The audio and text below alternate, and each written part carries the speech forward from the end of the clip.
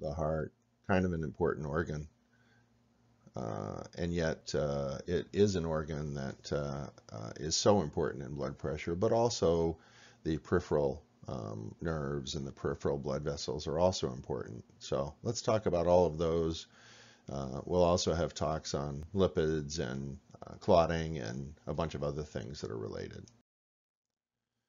So how can we lower blood pressure? Well, one way is we can use the sympathetic nervous system. We know that the sympathetic nervous system increases the blood pressure. Fight or flight, you want to have a lot of good blood flow to all the critical organs. If we block either the alpha receptors or the beta receptors, we're going to end up lowering the blood pressure, but in very different ways. Beta receptors, we're usually blocking the heart, and we're slowing the heart rate. That's going to lower the blood pressure. Alpha blockers, we're going to block the peripheral nerves and the peripheral blood vessels and dilate them. We can also cause parasympathetic stimulation.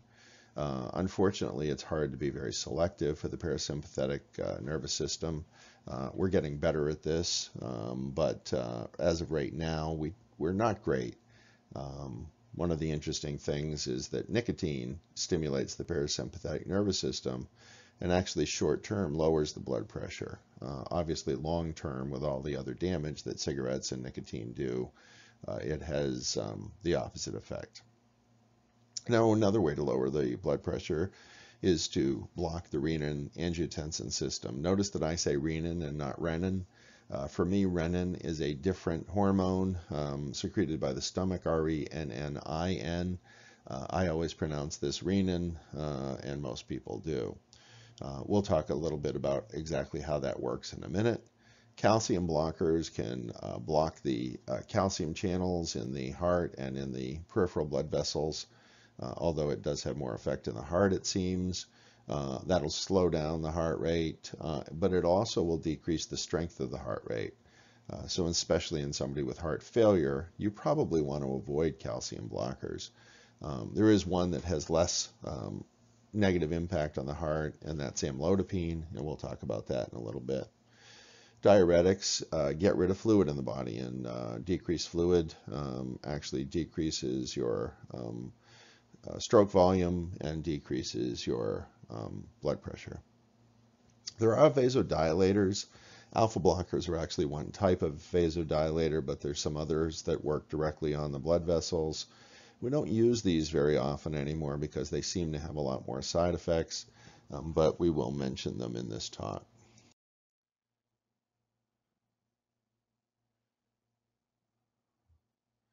So again, how do blood pressure medicines work? So if we remember back to the original equation, we know that blood pressure equals cardiac output times stroke volume times systemic vascular resistance. So if we can change any of those things, we'll lower the blood pressure. So diuretics, of course, will get rid of some of the fluid. Thiazides get rid of fluid very effectively. We use them quite a lot. In a minute, we'll talk about the controversy between chlorothalidone and hydrochlorothiazide, but hydrochlorothiazide is actually a very common thiazide diuretic that's used. It lowers the blood pressure.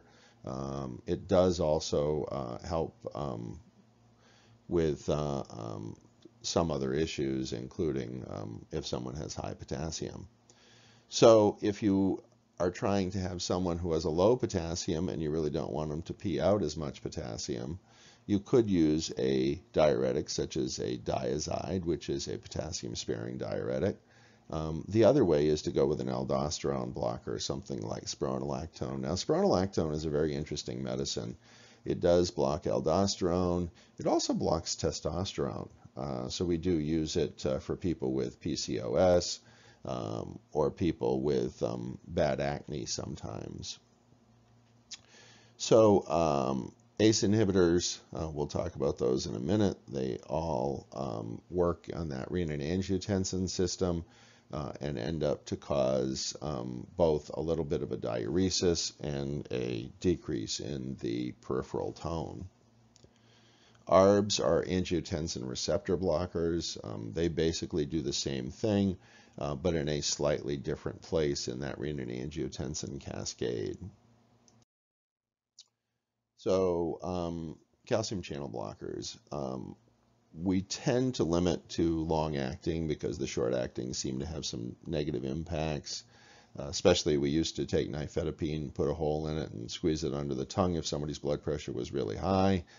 This lowered their blood pressure, but unfortunately had a very unacceptable rate of stroke. So we just don't do that anymore. That's an absolute contraindication to that. We do find that amlodipine does reduce heart attacks and other cardiovascular events. That is the dihydropyridine type calcium channel blocker. The non-dihydros, such as diltiazem and verapamil, seem to have a place in clinical care. People who have atrial fibrillation and we want to control their rate, we often use diltiazem. There is not a great enthusiasm for the use of these non-dihydro calcium blockers for the control of blood pressure, however. You will still see it done, but as noted, they seem to have a lot of side effects, and the data as far as actual outcomes on them is not very impressive. Amlodipine is the best of the bunch. And really, when we look at all the data, my opinion is that if we're really looking at blood pressure, amlodipine is about the only one that we really want to use. So again, other things that we can use for lowering blood pressure, alpha blockers work pretty well. The problem with alpha blockers is that they decrease the tone in the periphery. If you decrease the tone in the periphery and someone all of a sudden stands up quickly, you're way more likely to have them have orthostatic hypotension type symptoms. All of a sudden they'll brown out, they'll get dizzy. And so unfortunately the amount of alpha blockade that we can get is pretty limited. You'll definitely see alpha blockers used for other reasons, however. Tamsulosin is a relatively selective alpha blocker that we use for prostate issues. If somebody has BPH, it'll actually relax the sphincter just a little bit and allow them to urinate more effectively. It is still associated with some orthostatic hypotension, but since it is more selective to that sphincter, its incidence is substantially lower. Vasodilators, as we mentioned, are still in the mix, but rarely used. Sometimes they're used in pregnant women. So again, to go back to our equation, blood pressure is cardiac output times systemic vascular resistance, and cardiac output is heart rate times stroke volume. I think I misspoke this a little bit earlier. But basically, we can lower the heart rate with a beta blocker, we can lower the heart rate with a calcium blocker, we can decrease stroke volume by getting rid of some of the fluids with diuretics. We can decrease the amount of fluid in the body using ACE inhibitors or ARBs. Those also impact the systemic vascular resistance. And we can also, in unusual cases, use some vasodilators. So this is just a chart of the angiotensin, renin-angiotensin system. You can see where the angiotensin converting enzyme converts angiotensin 1 to angiotensin 2. Interestingly, the ACE is found predominantly in the lungs, and because of that, there is a percentage of people, probably 15% or so, that when you put them on an ACE inhibitor will develop a low-grade cough. Not always to the point where they need to be taken off it, but it's not all that unusual that you need to take somebody off because they don't like the cough. The angiotensin receptor blockers work in a different place. They are much less likely to cause cough. Rarely does that happen. And aldosterone blockers, of course, we can use something like spironolactone. But you can see there's a number of different places. There is even a renin blocker that we'll talk about in a minute, although it's very, very rarely used. So this is just basically the same slide, except that it talks about the fact that angiotensin II works directly on the periphery to cause vasoconstriction and to stimulate aldosterone secretion. Aldosterone's the name, sodium retention is the game. So if you vasoconstrict and you retain sodium, your blood pressure will go up. If we block that effect, your blood pressure will go down. So ACE inhibitors, probably the most common one we see used is lisinopril. It works well, it's inexpensive. What does it do? Well, as noted, it decreases that circulating volume by blocking that aldosterone effect. People will not retain sodium. If you don't retain sodium, you don't retain fluid, and your blood pressure will go down. So it does decrease the circulating volume. This decreases preload. Obviously, the preload and afterload are relatively complex concepts. In my simple family practice brain, preload equates to the amount of fluid in the body, and afterload equates to the amount of arterial tone that you're pushing against. Again, it's slightly more complicated than that, but for most pragmatic purposes, that's a reasonable way to think about them. So the ACE inhibitors also have a little bit of vasodilatory effect. So basically they decrease that peripheral resistance, which will also decrease afterload. This makes them very useful in hypertension. It also makes them very useful in heart failure. And so they really are one of the mainstays of heart failure treatment. Right now, heart failure treatment is usually based on decreasing preload, decreasing afterload, and decreasing oxygen needs of the heart.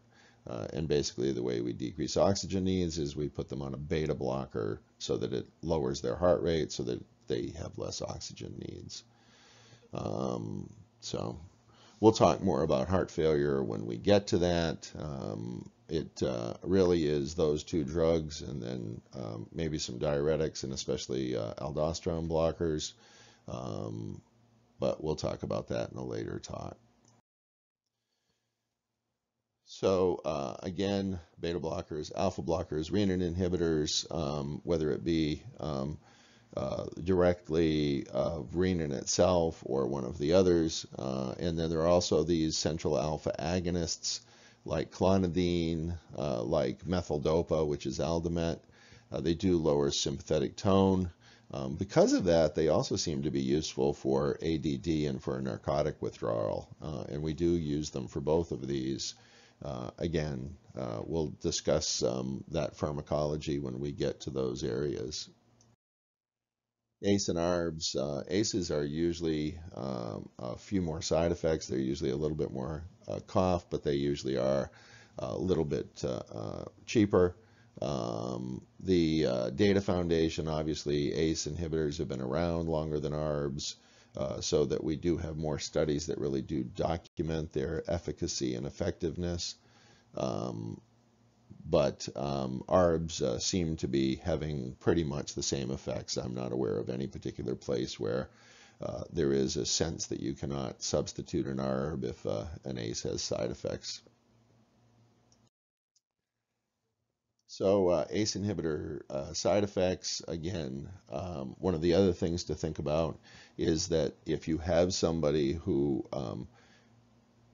is perceiving themselves to have a low blood pressure because they have renal artery stenosis, then that person can sometimes end up secreting more renin and ending up with basically a clamp down of their kidney, and it'll actually decrease their kidney function. So if you put somebody on an ACE inhibitor that has renal artery stenosis, they may actually have their BUN creatinine and their potassium go up. This is why we are usually very careful to check at least a BMP within a matter of 4 to 6 weeks after we start somebody on an ACE inhibitor.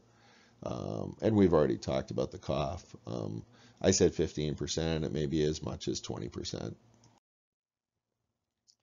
The ARBs, losartan is kind of the prototype for that, although we have really kind of gone to longer acting and more sophisticated ARBs with valsartan and Benicar, but basically they all work the same. They have fewer side effects. They might be similar, and they tend to be a bit more expensive. The one renin blocker is Tecturna, also known as the generic name was Lisaccharin. It basically is a very expensive medicine that doesn't work any better than ACEs and ARBs. Back in the old days, people would try to get cumulative effect by using an ACE with an ARB, by using a renin blocker with an ACE. What we've found is that this is a really bad idea, that we end up with a lot more side effects, a lot more problems. So basically, there is no scenario in which you will ever use a renin blocker and an ACE, or a renin blocker and an ARB, or an ACE and an ARB. One of these medicines is all you need.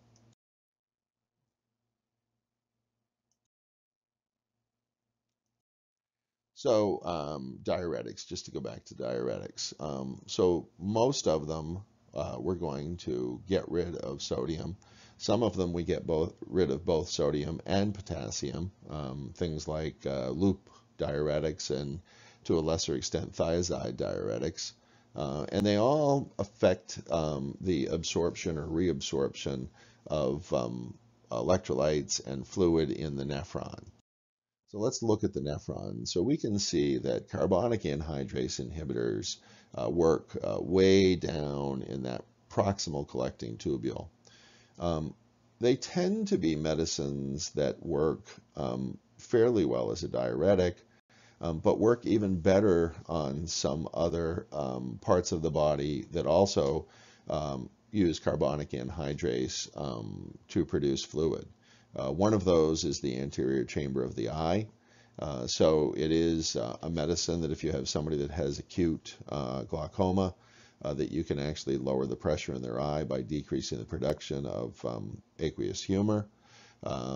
They also seem to work particularly well for people with a certain type of brain issue. We used to call this pseudotumor cerebri. We're now calling it cerebral hypertension, and there may even be a more sophisticated name at this point, but you should be able to find it looking it up this way. And it actually will lower that pressure and decrease those symptoms. We see that condition mostly in people that are overweight. They'll have a lot of headaches. But it's definitely something that you want to keep in your mind if you have someone who's a bit on the overweight side that is constantly having a lot of headaches, and the headaches are hard to control. It is not a particularly easy condition to diagnose. So the loop diuretics, the problem with the loop diuretics is that they have a very short half-life. You'll rarely see family practice use loop diuretics. Basically we're trying to use something that's going to have 24-hour coverage. The cardiologists will sometimes use them, especially if they've titrated people in the hospital to a certain level, although very frequently they have to be used a couple of times a day. Loop diuretics are a threshold medicine. So basically they either work or they don't based on a certain dose. So you're not going to get twice as much effect from 40 milligrams as you would from 20 milligrams. You may get little or no effect from 20 milligrams, and you may have hit the threshold with 40, and then all of a sudden they have good urinary output.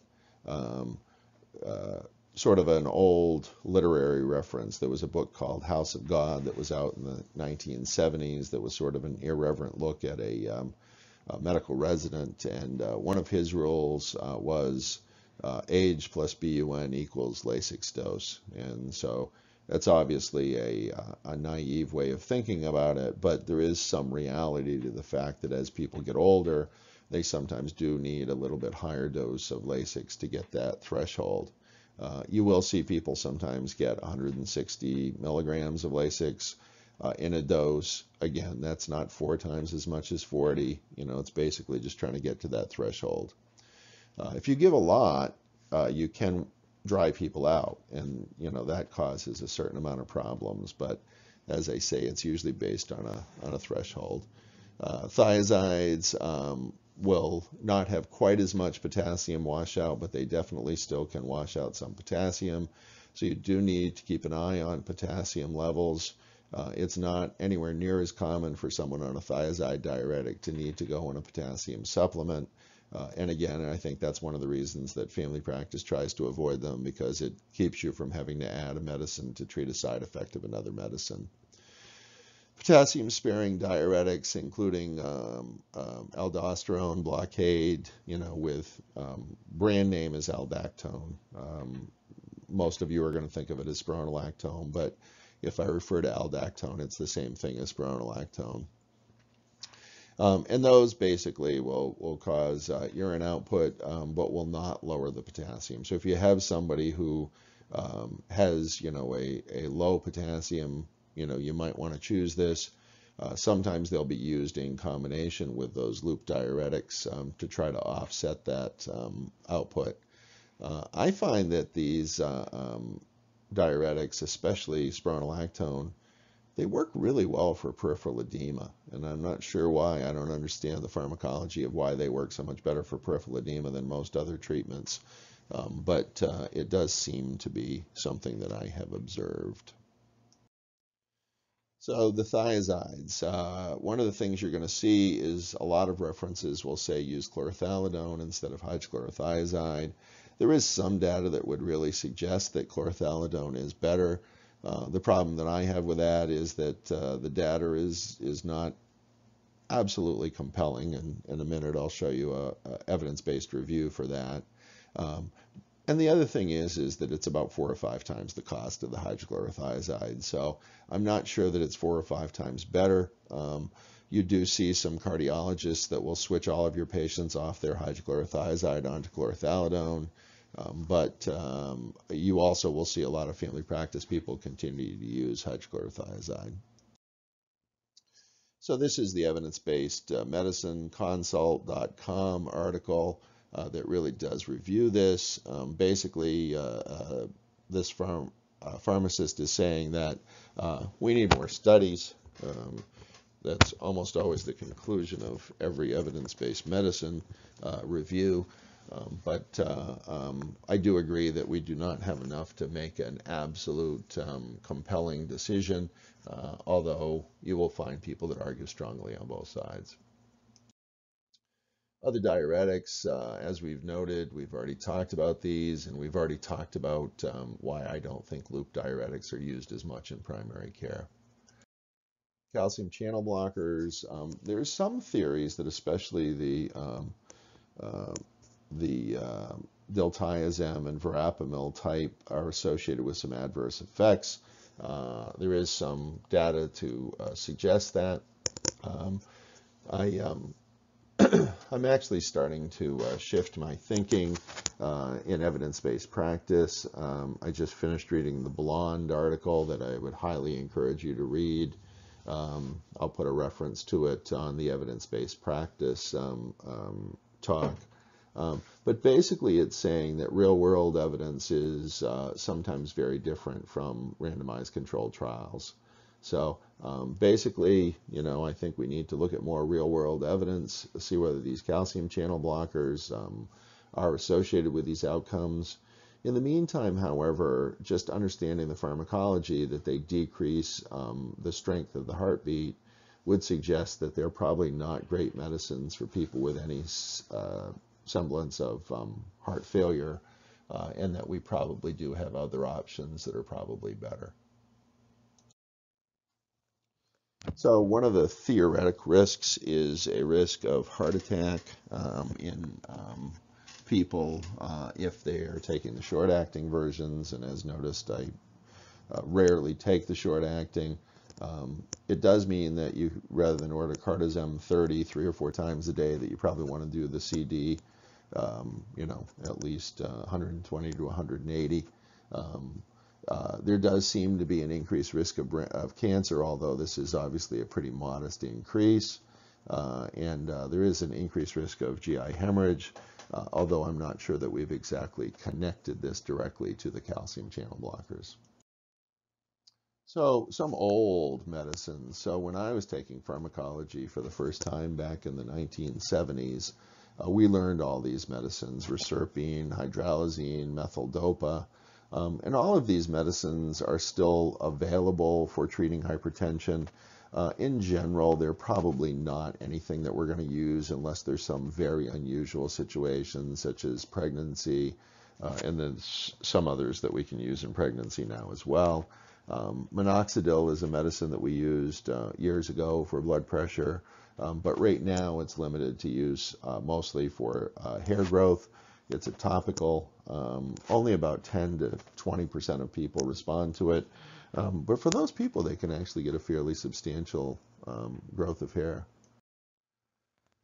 So just to review the controversy. So JNC8 is pretty much what I go by. JNC8 was issued in 2014. It was issued by an expert panel of the Heart Association and the American College of Cardiology. And basically, this is what I usually observe. In a minute, I'll tell you why I don't observe the 2017 guidelines. And that is controversial because obviously 2017 is more recent. The problem is that a lot of us feel like 2017 were not as evidence-based. So anyhow, so JNC8 basically says use an ACE inhibitor, a calcium blocker, or a thiazide diuretic as a first-line agent. All of those seem to be pretty effective. All of those can usually be done without horrible cost. Amlodipine is really the only calcium blocker I use, and it obviously is a little bit more expensive. So just to review again the JNC8 recommendations, and to recognize. Now, one of the reasons that I don't observe the 2017 guidelines is that the American Academy of Family Practice has not accepted them. And again, the AAFP feels like they are really not as evidence-based. They were issued, at least in response to the fact that the 2014 guidelines were not as strict. The other thing that's happened since then is that a study called the SPRINT study has come out, and the SPRINT study keeps getting cited and tells us, well, the lower the blood pressure, the better. I mean, that statement in and of itself is rather contradictory because obviously your blood pressure can be too low. The other thing about the SPRINT study is that the SPRINT study was done only on people that already had known cardiovascular disease. They had had a heart attack, they had had some sort of a intervention, and so those people did have better outcomes. Will people who have not had that level of heart disease have better outcomes? Maybe. Those who believe in the SPRINT study really do try to emphasize the need to get blood pressure down below 130/80, and maybe even below 120. A lot of the rest of us are still worried about blood pressure being too low, especially in the elderly, and being associated with falls. So just to review a couple of differences between the 2017 guidelines and the 2014 guidelines. The 2017 guidelines say absolutely treat to below 130/80 rather than the 140/90 that the 2014 guidelines recommends. It relies pretty heavily on that SPRINT trial that I was just talking about. It really doesn't talk a lot about falls or any of the other negative impacts of low blood pressure. And it makes over 100 recommendations, most of which are based on kind of 4 basic areas. I think that's a lot of recommendations to make based on limited data. And so, you know, as I say, I tend to be a bit of a cynic. That's a cross between a skeptic and a cynic. So I'm still a JNC8 guy. Let's just review that a little bit. So JNC8 basically was quiet about anybody that's 18 years old and younger. So pediatric hypertension is a different thing. and you'll need to investigate that if you do have kids that have high blood pressure. Now, people between 18 and 30, though, it's a bit of a challenge because there's really not a lot of great data on those folks. A lot of those folks, I tend to be a lot more sensitive to the possibility of doing an evaluation for secondary hypertension, looking for renal artery stenosis or looking for some sort of a hormone imbalance, a high renin level or high aldosterone levels. Interestingly, the specialist that one usually refers people to for blood pressure issues is a nephrologist. And so because many of the hormones and much of the function that's involved in blood pressure regulation is actually in the kidney. So I don't find that if I refer somebody to a cardiologist, they're very good at treating the hypertension. They don't tend to do much of an evaluation looking for secondary hypertension. That's a gross generalization, I know, but know your referral options and know what their skills are. So in people between 30 and 59, basically we're going to treat them. In this case, definitely get their diastolic blood pressure below 90. There's good evidence for that. And definitely in people 60 or older, JNC8 says it's fine to let them be as high as 150. You want to keep them below 150. People that are 60 and below, you definitely want to keep them lower than that, usually 140 over 90. People over 80, there does seem to be some benefit based on the hypertension in the very elderly trial. Again, you need to, in that population, balance the potential risks and the potential benefits. So in people 18 years or older with diabetes, usually we're going to initiate an ACE inhibitor. No matter what, you really do want to get a diabetic down below 140 over 90. Now, that being said, a single blood pressure measurement is not enough for me to change somebody's treatment. I encourage them to get a blood pressure cuff, take it at home, get me some multiple readings. If I get multiple readings and 2/3 of them are above 140 over 90, I will alter their treatment, however. This is a grade E recommendation, so it is more based on expert opinion than it is on hard evidence. So this is the ALLHAT trial chart that is really the one that is the reason that we do not usually recommend ACE inhibitors first line for African Americans. Now the challenge, of course, is that not everybody that's African American is 100% African American, and the other challenge, of course, is that many people that are African American are very cynical if you start treating them differently than you start treating people that are of other heritages. Based on lots of things, but especially based on the Tuskegee study, based on a lot of things, African Americans do not have always as much trust in the healthcare system. So in the ALLHAT study, basically they looked at a 6-year study where they treated people with either chlorothalidone, amlodipine, or lisinopril. And they followed them for 6 years. And so out of 100 people, so basically this is a percentage. So out of 100 people, what number of those people had particular outcomes? So in the people who were on these for coronary heart disease, which are both non-fatal and fatal heart disease, 9.6 in the chlorothalidone group, 9.5 in the amlodipine group, 10.3 in the lisinopril group. Now, obviously, the lisinopril group is slightly higher, but it is not beyond that standard error. Obviously, a confidence interval is usually 2 standard errors, and so you're going to see that there's really no difference. All-cause mortality is also no different.